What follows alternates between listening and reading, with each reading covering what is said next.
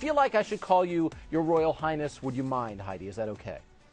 No, you don't have to call me that. I'm just Heidi. Okay. Well, I'm going to call you Your Royal Highness anyway. So, listen, you're traveling the world as Kate. You get photographed everywhere you go. Literally, I'm looking at your life, and you seem to be living the dream. Give me a sense of what it's been like for you since Kate announced her pregnancy, because I have to imagine, while business was probably good beforehand, it is booming now.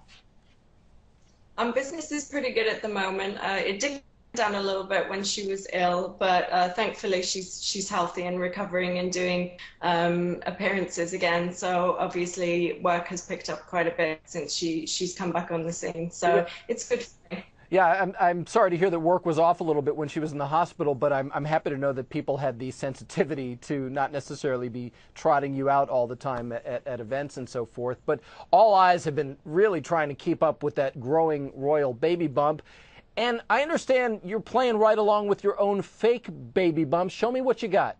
I do. I have a couple. I have the smaller one that I'm wearing at the moment because she is quite tiny at the moment.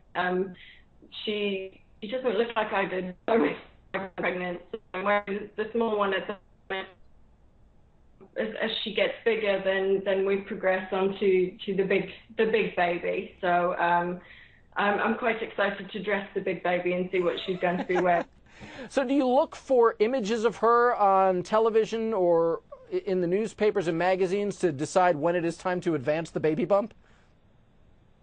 Quite a lot to get her mannerisms correct, what she's wearing correct, the way she interacts with William correct. It's kind of a full-time job making sure that I can get everything right to make sure, you know, when a client does book me that with what they get. I love how seriously you take this. You have the greatest work ethic of any impersonator I've ever met. And of course, before the addition of the bump, you were already bringing in a whole lot of money, like $1,000 an appearance. So now I'm thinking that you're posing for two, being an impending mother with child.